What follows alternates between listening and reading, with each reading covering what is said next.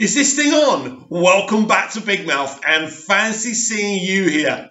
This is massive news. Disney and Marvel Studios, I can't believe this, have reinstated James Gunn as the director of Guardians of the Galaxy Volume 3. I shit you not. It's all over Twitter. It's all over YouTube. And I'm here for you to bring this news, as you knew I would.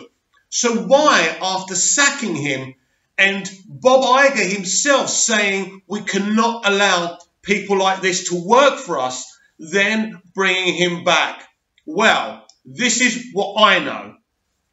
Kevin Feige was never happy with the dismissal. One, the actors gave them absolutely no choice. None of these actors were going to come back without James Gunn. So he's back. He's reinstated. Now, DCEU fans, what does this mean for Suicide Squad 2? Nothing.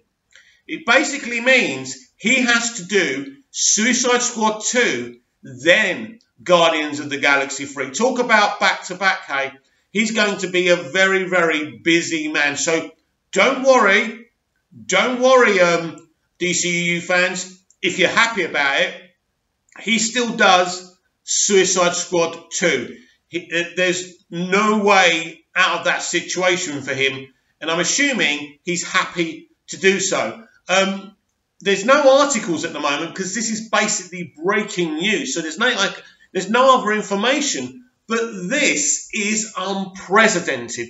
Unprecedented.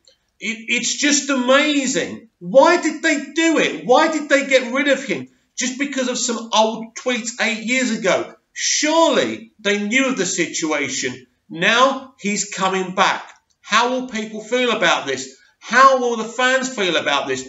Listen, if I was a diehard MCU fan, I'd be so happy about this. You can't bring personal stuff into the entertainment industry. Most people making films have got some dirt somewhere. All he did was make some stupid, offensive jokes. They were offensive. They were bad. He did apologise for it. He's back, as he always should be. Because the problem is here, Guardians of the Galaxy is his baby. Nobody knows how to do this film apart from him. They were talking about Taika Waititi, who did Thor Ragnarok. He would have been a great choice. But there's no way this film could have happened without James. And this is why they had to get him back. They had no choice. Kevin Feige insisted. I think this could have been a deal breaker for Kevin Feige, and I think they had to do it. Kevin Feige wanted him back. I'm losing my voice. I'm so excited. But Kevin Feige wanted him back. The actors wouldn't do the gig without him. So Disney were between a rock and a hard place here. And I'm kind of mixed on it. I'm glad he's coming back, but I was excited about him, you know, doing Suicide Squad 2 and also doing some other projects within the DCEU. What does this actually mean? Does he do this film, then not be involved with them anymore? It's going to be very, very interesting. I would assume that he will be back on Twitter very, very soon, because we need him to come out personally and explain this situation. He's been very, very quiet. He hasn't made any comments about himself doing Suicide Squad 2. He hasn't yet had any quotes to confirm this situation, but it's happening. It's all over the place. He's back to write and direct Guardians of the Galaxy Volume 3. Look, I cannot believe it. This is an unprecedented situation. It really is. Never saw it coming. Never saw it coming. No one told me about this. I'm kind of like doing this video and I'm like, oh my God. So these are the bullet points. James Gunn reinstated by Disney and Marvel Studios to write and direct Guardians of the Galaxy Volume 3. But Warner Brothers have made it clear that he must do Suicide Squad 2, then come back for Guardians of the Galaxy 3.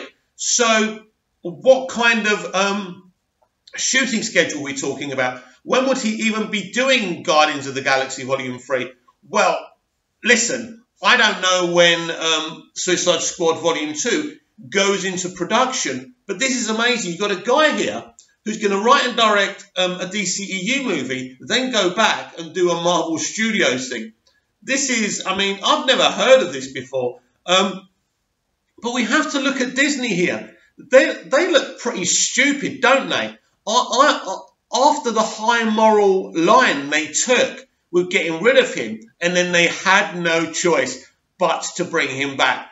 I said it so many times. You can't do this movie. Even when Kevin Feige was saying, it's going to happen, we're going to take his script. There's no way. This guy played hardball, not using my script unless you let me come back. That was obvious. But I think it's really good news. It's going to be very, very interesting in the days ahead and the hours ahead what's said about this by him. I think he needs to come back and make an official statement confirming he's doing both movies so neither MCU fans or DCEU fans are concerned about it. And I will keep you updated. Wow, this is amazing news.